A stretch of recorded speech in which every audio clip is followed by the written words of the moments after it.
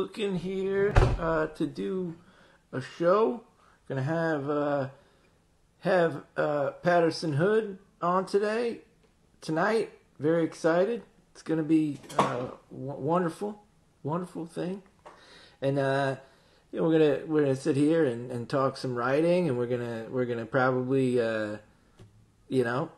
talk about some other stuff, and maybe we'll we'll be better people at the end of this. I'm not sure. We'll see what happens.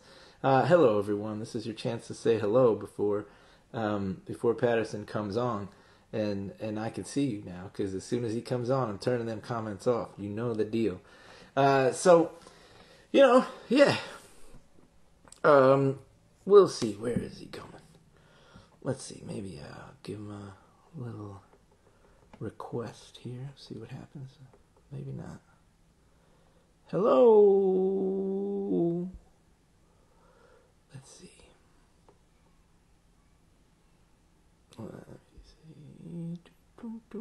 Hello. Hi, everybody. I don't know, if you can. Somebody said, "Can you donate from Canada?" I don't know actually. I put it up on there, and then I hope you would be able to. But I'm sure you could just go and find a link to it. Internet is super fast these days. There he is. Let me see this. I'm going to. That was quick. I didn't know that was an option. Hey.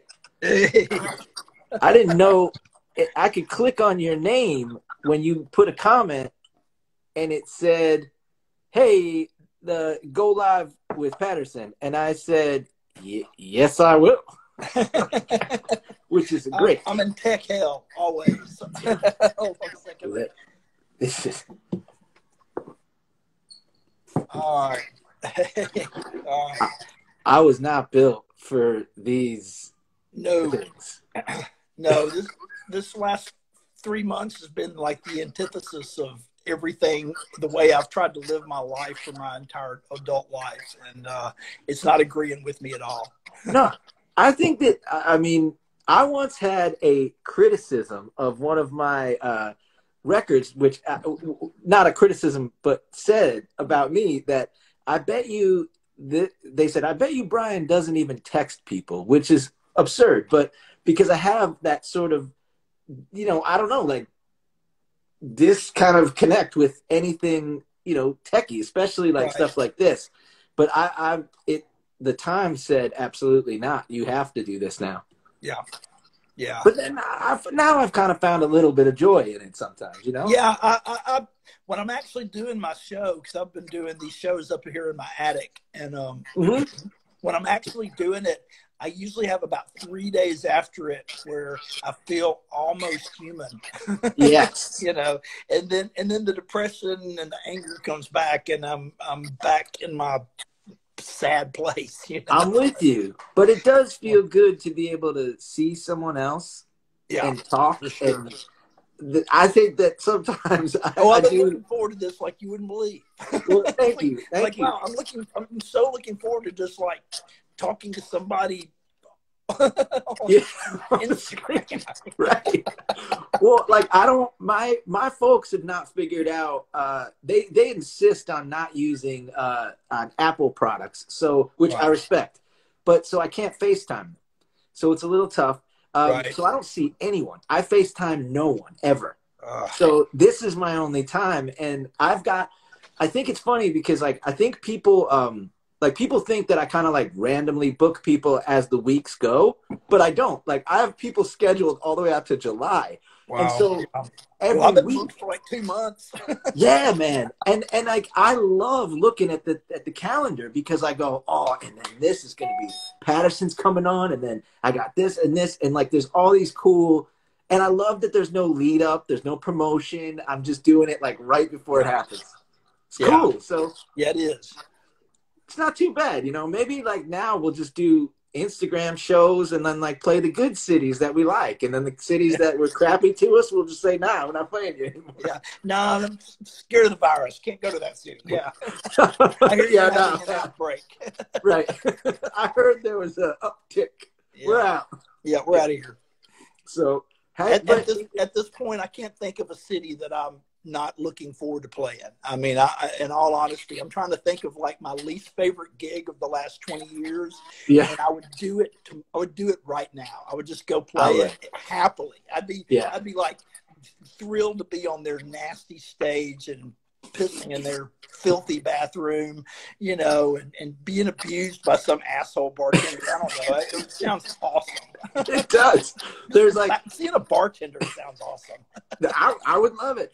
You know that venue out in the like middle of Pioneer Town in California, that Pappy and Harriet's? You know that place? Never got to play it. Oh, it's awesome. But man. There's no bathroom. There's no it's like a public full on like saloon door bathroom vibe. Like you best not have to go. Right. But even there I would be like, let's do it. Yeah. Sure, I'll play in the bathroom. I don't care at this point. The place is awesome though. It's awesome to play. You play right on the floor and there's no stage at all. You're literally like on the floor. It's awesome. I got offered a show there last summer, and I really wanted. It was with Cracker doing their their thing that they do, their residency thing that they do, and they were going to do like an acoustic like songwriter night, like the night before it all kicked off, and they asked me to do it with Dave, and I'm trying to think now who else was doing it, but it's like people I love to hang out with, and and it was like I was home for like 5 days or something, right in the middle. That would have been right in the middle of like some time home that I just wasn't having much of, and I couldn't do it for personal reasons, and so I still hope to get to do that at some point. I've been there. Like it happens. You gotta, you know, when you come home for that short of a time. I mean, because you and I both, we're still out there quite a bit. Yeah, when we can. Yeah, so, normally. Yeah. Never slowed down. Dublin tonight, I think. Actually. Oh. That'd be cool. I'd be just coming home now, so I would have just finished up in Europe. Yeah, I was. Our Europe tour would have started like 3 days ago, I think, and so crazy. Not Dublin. Well, love Dublin. Now, I do too. It's a good city. But now we're here, we're together. You know, it's all right. Yeah. All right. So, I mean, like, well, the whole thing's about basically writing and what. You know how you have a team full of writers. You have to share all that. Yeah. And like for sure. Well, I got a song. Well, I don't even know. I couldn't imagine like doing that. But you've been, not only do you do that, but now you've got your own records. You've got so many. I feel like you got songs just falling out of your fingertips. I mean, I've got a lot of songs. They don't pour out as fast. It's funny because I'm kind of in writing mode, which makes me super spacey and really kind of worthless for every other thing in life. Yeah. And I've been working on a song for about 3 days. And last night I went to bed thinking I'd conquered it. And it's like, man, I think it's a good one. And then I woke up this morning and fucking hated it. And, no, you hated it. Oh yeah, hate it. I was like, I'm pissed off, and so I've been in like a really weird mood today, and kind of a weird.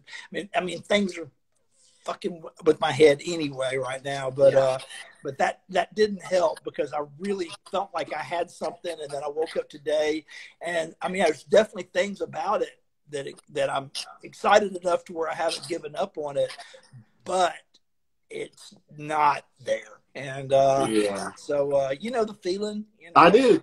Yeah. So, I don't like that feeling. That's the feeling I don't like the most. No, not at all.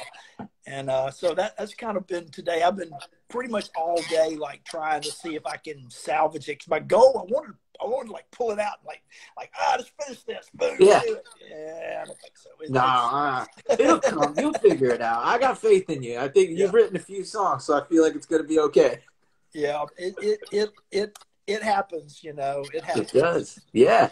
So like now with doing this for so long, have you settled on a way that you work, whether you're doing this? Like, do you have like a process? Because I do not. I just mean like writing? Writing? Yeah, like no. I've got like my process is like every process I can come across, I want to try it and Me too. see what I can get out of it. You know, more than anything, it seems like I've got what I refer to as writing mode. And when I'm there, I'm basically this like spacey.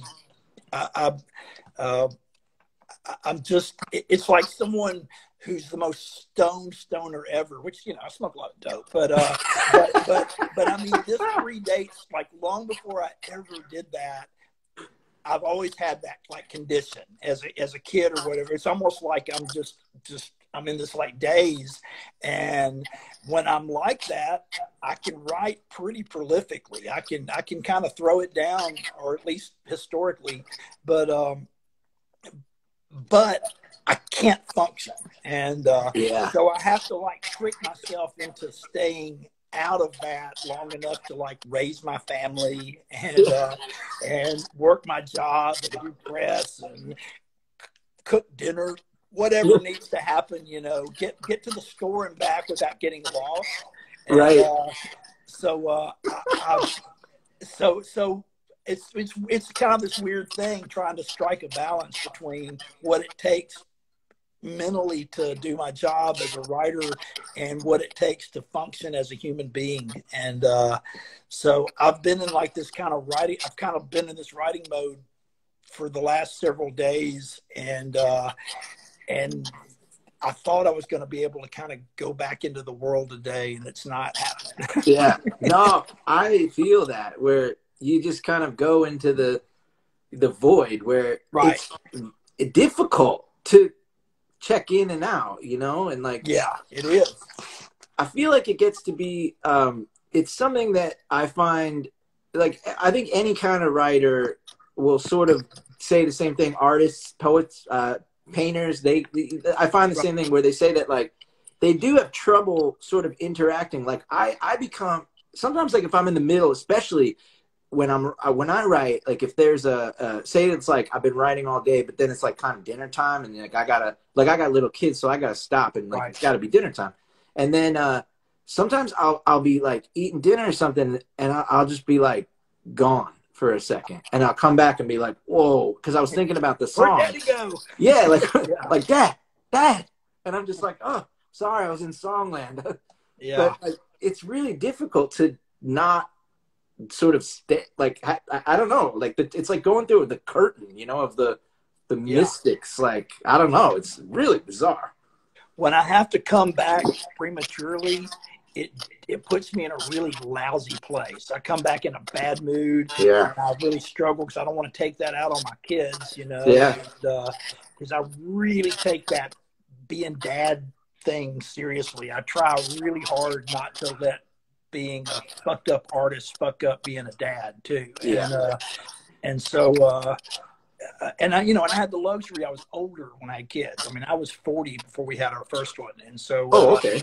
So that that helps, because it's easier to not be quite as self-centered. I think when you get at a certain age, or maybe sometimes it has been for me. I'll say that. Yeah. So I can relate to that. I think that's true. It's a weird thing. Fortunately, my kids are getting older, and they're pretty patient with me. They generally like me, so they kind of know. Oh, Dad. Yeah. Well, I mean, that's good though. That like I think they understand too. Like that. There's once they get a little bit, like one of mine is a little bit older and one's still young, but they do. 7 is the oldest and 4 is the youngest. Ooh, you're still in the thick. You're still a little bit, yeah. But they're still cool too, where they don't like. They still kind of think it's like one time. I don't know. Like they sort of see like that when I'm doing something, and then they're kind of like, if I'm out of it, like the older one will be like, Dad's gone again. He's off the planet. The rocket ship has left. And then I'll be like, oh, no, I'm here. What and then I have to just like put the guitar down, which is fine. But they understand, and they kind of think it's funny, because they do know that if they need anything, like I have like an office, but it doesn't have a door on it. So like when I write, it's like they just are running around. Right. Like they're not like circling the desk, but they do come in at times, and they're like, Dad, guess what? And you're just like, so I've learned to kind of balance a little bit. It's taken a while. I've just recently gotten an office. I've been in this house for 3.5 years or something like that. Almost 4 years. And and it's been under construction the whole time. And like, you know, we only recently got a kitchen, and it's been like crazy. And so I wrote the last record, as far as my songs on the last record, I wrote it in the living room with just pure chaos, and then wondered why I was having such a hard time writing it. But now I look back on it, it's like, oh yeah, because of I was sitting there in the living room with, you know, everything going on. But, you gotta do it though. Yeah, I just moved up here into the attic about just as the quarantine started, which was a blessing that I at least had this to get to do. And the first week I was up here, I wrote like crazy, and then real life just kind of took over, and I'm really just now trying to get back into that mindset. And, so we'll see. It's a lot of like this lately, like you know, like everything seems like you're on a boat in the middle of the ocean. What's going on? Yeah. Like if I see a unicorn run through the backyard, I won't be surprised at all. No, Martians, whatever. Yeah. It's nothing. I'm becoming pretty unshockable, and not in a good way, you know. Yeah, I will say that. I don't have a lot of sense of humor about it, but I think that that's another thing I think that also happened, like when I just turned 40. But when I turned 40, it became easier for me now, especially when I sit down to write, because I care. It's so bizarre. From 39 to 40, I care so much less about what people think of my opinion, because I know that it's just my opinion, and it's not. It's, you know, it's what I've sort of found over the last 40 years. And, you know, when I'm working, I don't have as much trouble thinking about stuff like, I don't know, is that line cool? I'm just like, no, I like it. I'm writing it down. Here we go. Right. And that's it, you know? So I don't know. Maybe that's part of it too, that I'm just like, well, I'm comfortable with my own thing. Yeah. Yep. It's good. Good. Yeah. Good to be, you know, and I think that might be part of the problem I'm having right now is generally I at least know what I think I should do. And this whole the quarantine bullshit and the you know the virus, and now everything that's happening, you know, politically and everything, it's got me really disjointed up here as to where I question everything, and even things about, you know, things that it never occurred to me to question, and some of that's good. I think it's healthy as a human being, especially as you get older, because older people tend to question less sometimes because they start thinking they have all the answers, and I've always rebelled against that. But I'm talking about down on like a bedrock level of just things like, you know, like the opening line of a song. It's like, it's like everything. Yeah. Yeah, I mean, I think everything is up for that. Like, especially now, I think that's a good. I think everyone's collectively kind of going like, "Do I have that right?" You know what I mean? Like, and I think like that can be good. I know for sure that I felt the same way. Like especially recently, just kind of being like, "What's that about?" You know, and kind of going in and digging around in the dirt and seeing why do you think this, or what do you think? You know, I think it's healthy to do. You know? Yeah. Only way to grow it all is to sort of take a good look, right? You know, yeah, you gotta take the look once in a while. Well, this is what we do. So what we do normally is we play like at least a song. And so I figured like I'll start it out. I'll break the ice with the old chisel. But I've been watching. I just started to watch that movie. There's a new movie called We Were Brothers about the band. Have you seen that yet? I haven't seen it yet. I just started it. It's pretty good, but I fell asleep within the first 10 minutes. Right. Because young kids, you know.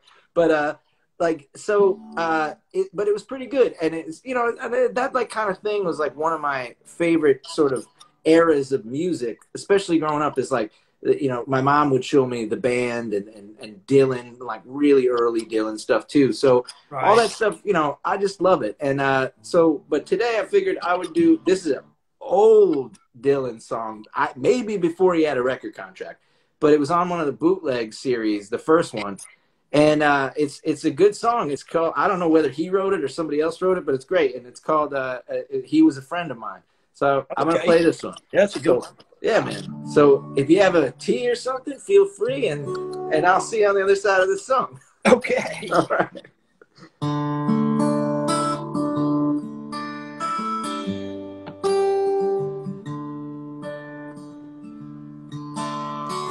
He was a friend of mine, and he was a friend of mine. And every time I think about him now, Lord, I just can't keep from crying. 'Cause he was a friend of mine. He died on the road, and he died on the road. Well, he never had much money to pay his room or board, and he was a friend of mine. I stole away and cried, and I stole away and cried, 'cause I never had too much money, but I never been quite satisfied.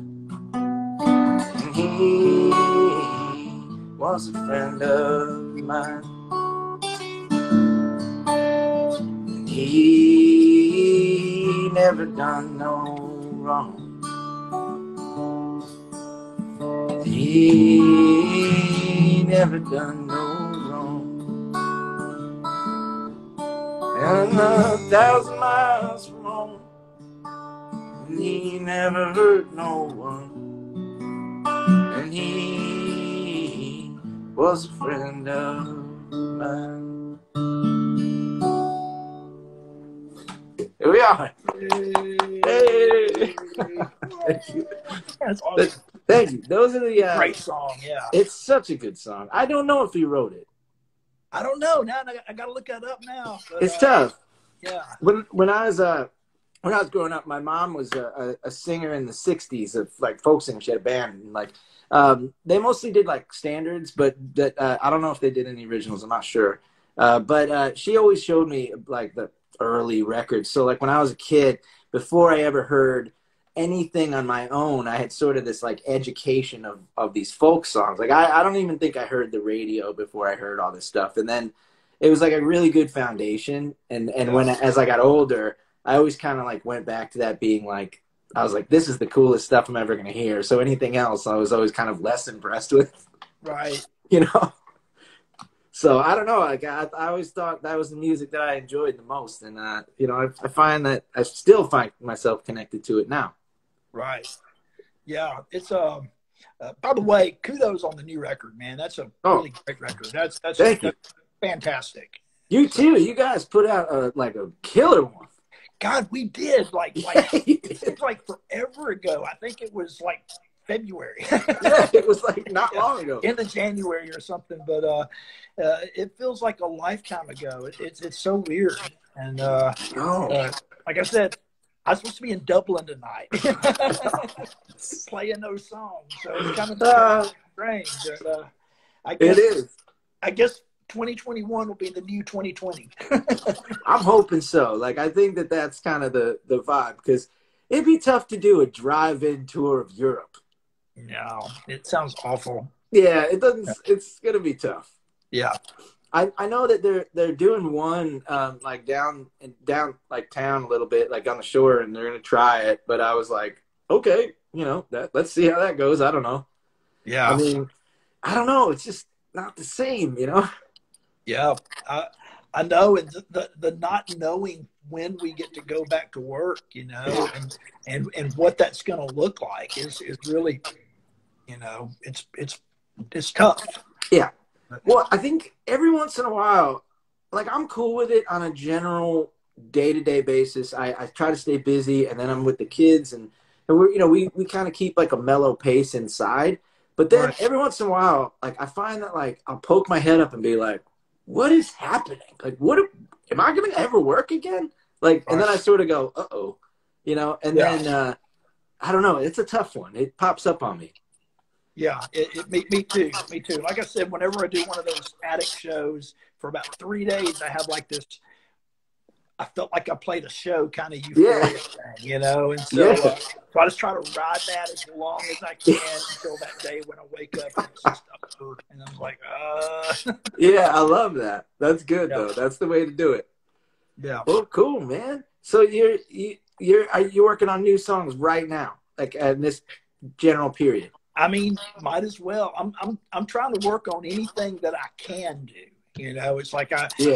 I mean, I had this whole year basically marked off that we were on tour. Yeah. I'd be on tour, and if I wasn't on tour, I'd be at home trying to catch up and do as good a job as I can being daddy until I've got to go back out and be on tour again. And that was supposed to be this year. We were going to play, 100, however many, 120 shows this year. And, Yeah. Wow. and we did our first like 3-week leg of the tour. And, then I flew to Indianapolis for what was supposed to be the first show of our second leg of the tour. And we were 2 songs into sound check when it all got, Wow. and Yeah. we literally went from second song of sound check to loading the trailer back up, and then I hitched a ride back down to Georgia with the band on the bus, and then caught a flight home the next day. And I've been here in my attic, ever since. And that was right before St. Patrick's Day, or it was like Friday. I got home on Friday the 13th. So, Wow, that's crazy. Yeah. Yeah. That's nuts. Mine was closer. Like I went to Delaware, so it was the first day of the tour, and then like during sound check, I think they're like after the show, they're like, "You done? You going home?" And I was like, "Okay," So it was weird, but whatever. You got to do it. So I think writing is the best. Yeah, writing's the best way to do it. Well, now, so when you do get in, have you found a way that you can that helps you when you get like in a jam or when you get stuck and you're just kind of staring at the page? I mean, probably the best thing is to leave it and come back, but for however long, and which is easier during regular times, but right now there's really nothing to leave it for that can take my mind where it needs to go to get away from it, and the right way. And so it's tricky, but I'll figure it out. Yeah. That's the thing. I love writing more than about anything. I really, when it's going good, it's like a super rewarding thing and a good process. But I don't really have like a, there's some people. I mean, I know people that like keep office hours and they go in and they write. That amazes me. I would love to be able to do that, but it never worked for me like that. Yeah, it's just gotta hit me, or else it don't. And and so it's a strange thing. It is. I mean, so many people are like, they do so many different things. I think that there's like all these different schools. I kind of do, like, I usually do like drop the kids off in the morning at school. And then I go, okay, 9 to 3 is like, I'm going to try and do something. And then like, a lot of times I end up sitting there and just like kind of, researching something or trying to read a book for my head to go like, oh, okay, or I'll play the guitar or whatever. But, I do find that it is difficult to find the time, but I'm one of those people who has to allow a lot of time to come up with something good. Because a lot of times it's just digging around for ideas. Yeah, my partner Cooley, he's a morning writer. He gets up in the morning, and sometimes he likes to cut his yard because that helps. He'll cut his yard. He'll get up in the morning and cut grass and then write a song. Really? But I tend to be more late night. I tend to do better as the day goes on. I'm such a terrible morning person. Whereas Cooley is a morning person. He gets up in the morning. If we're on tour, he's the first one up. He's first one out of his bunk. You know, Okay. he's up at 9, drinking coffee and holding court as anyone gets up. Whereas I'm like noon. And I'm the last one, but I'm the last one to go to bed too. Right. And I'm usually up for 2 hours alone after everybody else has crashed out, just, you know, sitting in the back, staring or whatever. And that's the sacred hours, though. You know, you need those hours. Yeah, I love by yourself. I love the late night. Yeah. I do that when I'm on tour. I kind of keep like I don't know. I'm not the first one up, but I'm not the last one. But at home, I get up right about the same time as everyone else. But I do stay up later, just naturally. And everybody's asleep. But those are my hours. Those like couple hours where I can just, it's quiet and I just sort of like, all right, what's in the world? What does this mean? You know, the science hours for the brain. Right. You know, but I try to. The other thing too, with those hours, I try to like leave the phone, because if I do that, sometimes I could just like be Googling stuff all night, and I find that doesn't lead to a lot of good thinking. Right. So I try to like make myself time to just be like, I'm gonna put the phone down, and whatever that thing's saying is fine, and it allows my brain to, I don't know, do what it does. Yeah. I think social media is definitely bad for the brain and for the writing process. And I'm super guilty of spending way too much time, you know, especially about the political shit, because I get really riled up and into that, and I'm sure that's not healthy. You know, but I think 50 it is, but it's not, because like sometimes it's necessary. Like especially I think, you know, with you, like you have a lot of things that even in your songs that are important to have been said. I think always you've been doing that. But at the same time, you don't want to like waste time in like engaging with like people who are just not really interested in having a conversation and just poking at you. But it's a hard balance on the social, because you have no idea when you're talking to somebody. Like there's no expression, there's no like not enunciation. What am I looking for? The word, where emotion in the speaking. Like there's no, you can't tell what they're really, So sometimes like I've read something and been like, "Are you kidding me?" And then I'll read it back and go, "Oh wait, that doesn't mean that." Right. Yeah. Sarcasm sometimes doesn't really do right on that. Right. And I've gotten into trouble there because I can be super sarcastic, and so I definitely have to watch myself. Like, no. You think, it's like I was being serious, but not the way you think it was. Right. Yeah, it's a tightrope. I mean, it's not. It was not designed for people our age to do. I don't think. Right. I think it was I don't know. I'm not sure. Like, I wonder if like, could you imagine like Bob Dylan on Twitter? Like, I mean, it would be awesome. I don't know. It might. Or how long? I mean, how many tweets would it take for him to get one of I mean, his single the other day was 17 minutes long. I thought that was awesome. Which, by the way, I'm firmly on the yes side on that one. I love that. Me too. I thought it was amazing. And, I like it.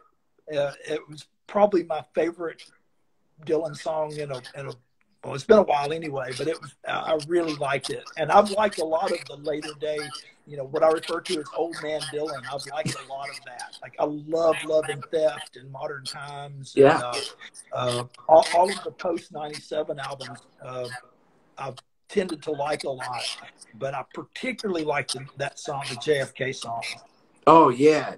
I think that he kind of, I don't know, like he hit a little bit of a stride there too, in that, like Modern Times, and I mean, Time Out of Mind is one of my favorite all-time albums. I agree. So, yeah, it's crazy, but I don't know, like that. I'm encouraged by those like later career, like home runs. Like I think like Lucinda's having one of those too. I love the new Lucinda. Yeah, it's my favorite thing she's done in probably close to 20 years. I mean, Yeah. I really loved it. It's cool. And like, that's encouraging because she came out hot right from the gate with a great record. And then like mid career, I don't even know if you could call it mid career, but like Car Wheels like came out and then now again, it's like, it's just proof that if you're a good writer and you keep swinging, you're going to have home runs. Like you just are. I love that. I'm always encouraged because I'm getting older, so I'm always encouraged by any of the older artists that have found a way to really still be writing good stuff in later years. You know, because when I was growing up, rock and roll was still considered a young man's thing. You know, Yeah. it was still, you know, and then we were all coming of age at the era when, as the rock stars were getting older, they were all acting like the worst of the midlife crisis. You know, it's like all these, you know, 45 and 50-year-old rock stars trying to pretend they're still 25, and it made for some really bad music, in my opinion. And you know, just that in itself has aged so badly.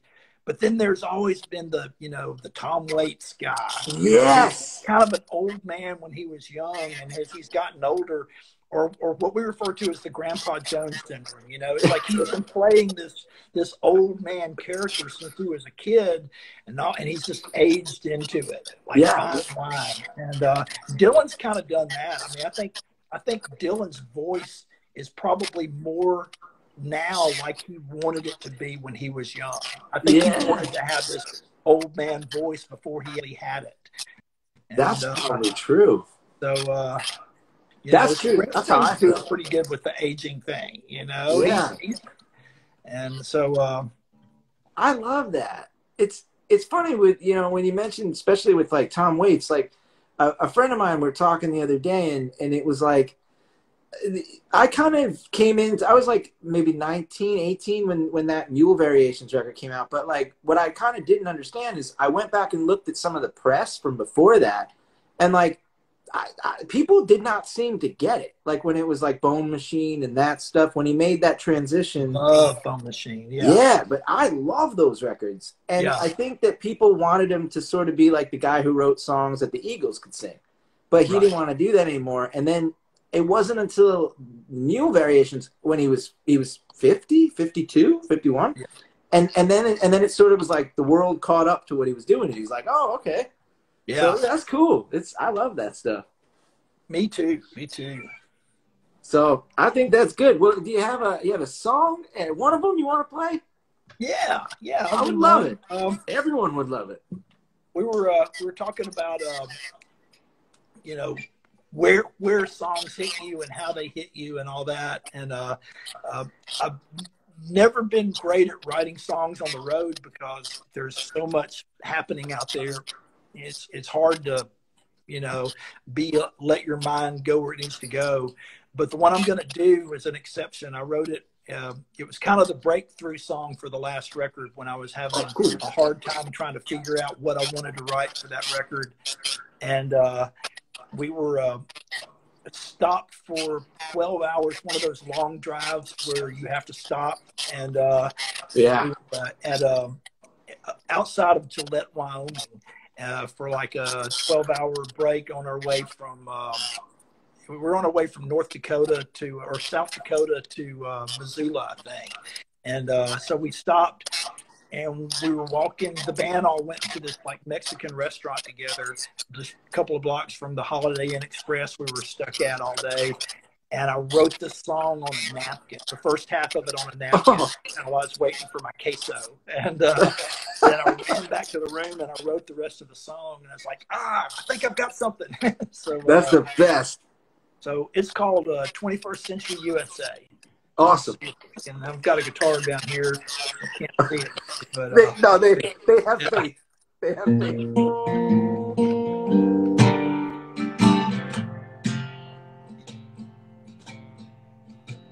The parking lot behind Oasis Tan, down the street from the Mexican restaurant behind the AutoZone, and the place is hawking payday loans. There's a Kmart and a KFC, a fitness center and an Applebee's, Wells Fargo and a Taco John's, a good time bar to get your bad swerve on. In a town that's named for razor blades, all American but Chinese made, folks working hard for shrinking pay, 21st century USA.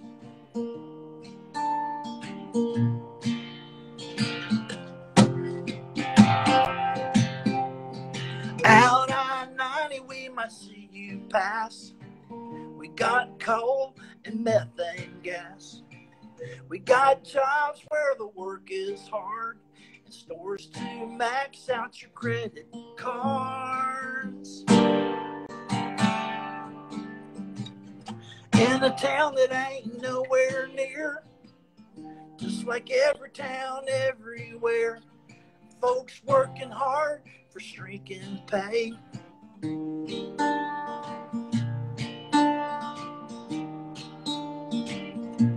say we have to hang on just a little bit longer and the Savior will come our way.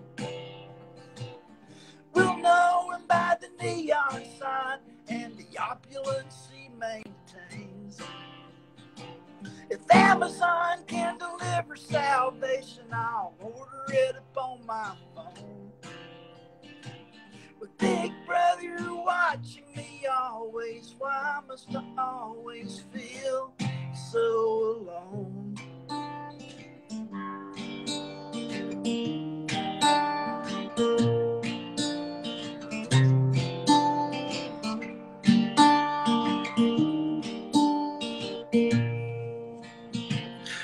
Men working hard for not enough at best. Women working just as hard for less. We get together late at night at bars and bang each other like crashing cars. Working hard, but it don't seem enough. Calloused hearts make even love seem tough. Prescription pills to make the pain hurt less, until your calloused heart just needs a rest. And look at your children and you hope and pray they can conjure up a better day. No one remembers how it got that way. 21st century USA. 21st century USA.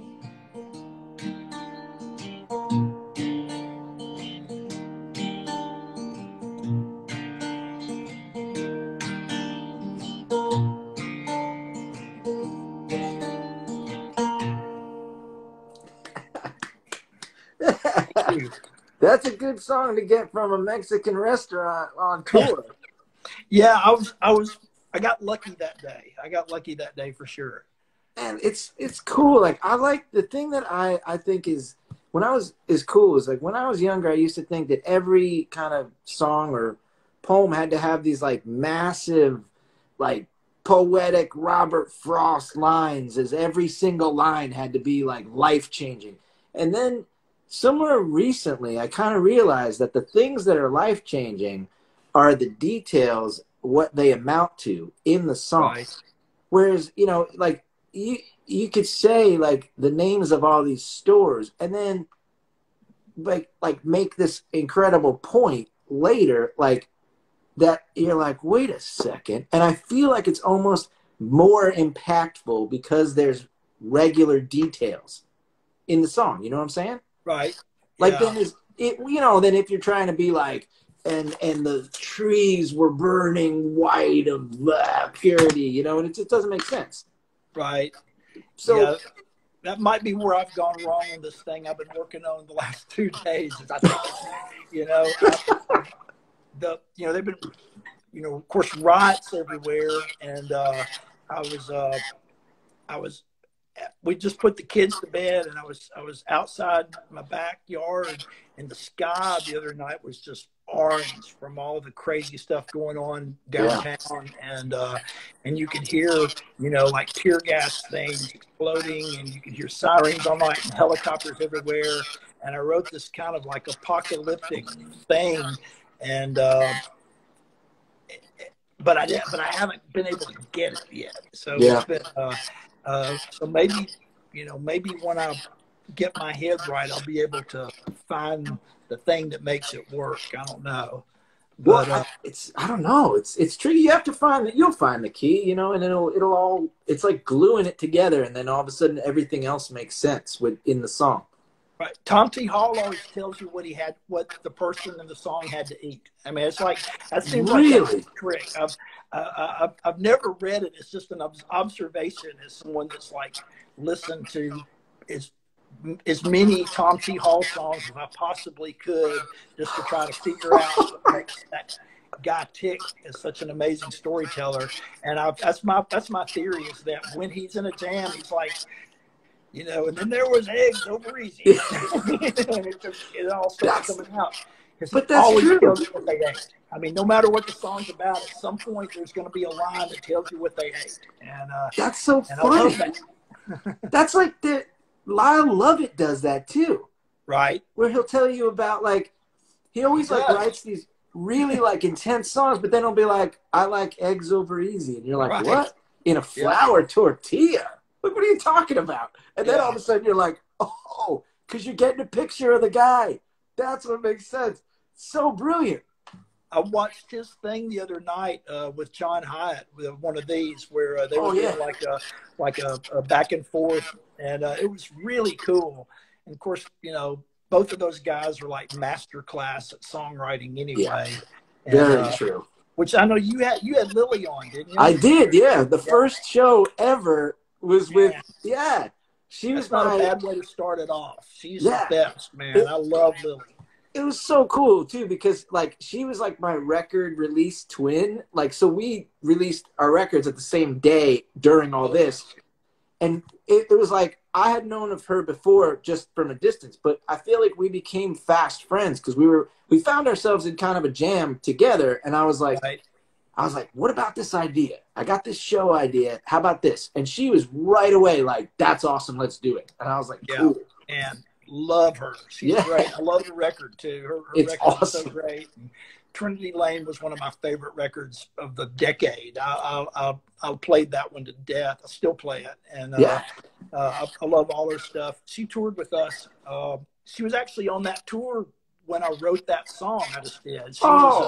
She was on that tour with us. And man, they're a great band. Great show. Cool. I love that.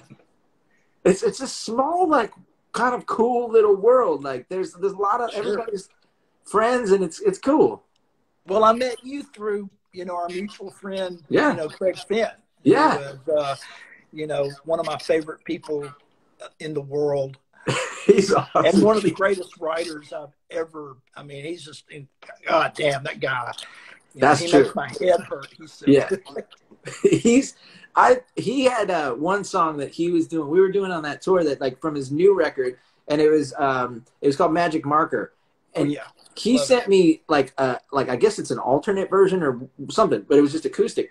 And he sent it to me on the tour, and I listened to one song for maybe like a week, where it was all I wanted to hear was that song over and over and over. He's just incredible. That God in Chicago when that record came out. I couldn't listen to it. It would just make me bawl. Yeah, it moved me so deeply, and I can remember. You know, playing it for my oldest, and just marveling at what an amazing piece of work it is. You know, it is. He's an incredible writer. Incredible. Yeah. Incredible.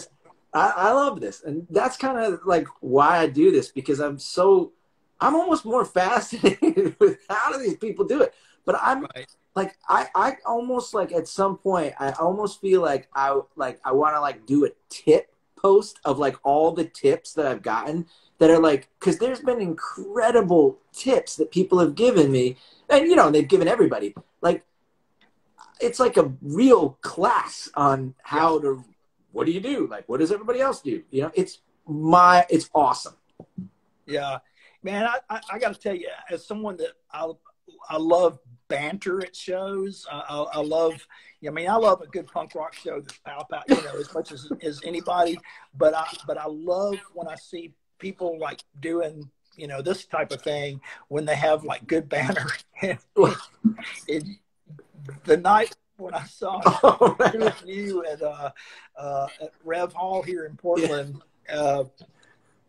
it was like amazing. Sometimes I forget that I'm not a slam poet. I feel like, man, I just really want to be a slam poet, put down the guitar, and only write poetry. Well, you if you ever decide to do it, you can. I think you can just. It was so inspiring to see someone whose brain was able to just be so free with it, you know, and I was Thank you. And I was talking to Craig after it was over. It's like, you know, it's like this every night. He goes, oh, it's totally different every night, but it's like that. But you just never know, you know. I don't know. I just say things, and like some people hate it, like hate it. That's how you know you're on the right track. I know. Like I had a guy scream at me one time, and I was just like, "Cool, man. You can have your money back later. I'm still doing this." But I can't be deterred. I'm too into it. So it's cool, man. Good. I love it. I love doing this kind of thing. So I'm happy. But so we're gonna wind down, and then and I'm gonna let you go. But this has been awesome. Well, we've got each other's info and shit, so let's stay in touch. You know. And, oh, Patterson froze. The connection kicked him off. All right. Well, I'll say goodbye to everybody. So, Patterson, see you soon. I'll text you. Don't worry about it. It was good to have you on. Thank you, everybody. Thank you for your donations today. And I will see you very soon. Gonna do a special episode tomorrow. Look for that post coming up soon. Thank you, Patterson Hood, for having us and or for being here. And thank you, everybody, for watching. We'll see you soon. Bye-bye.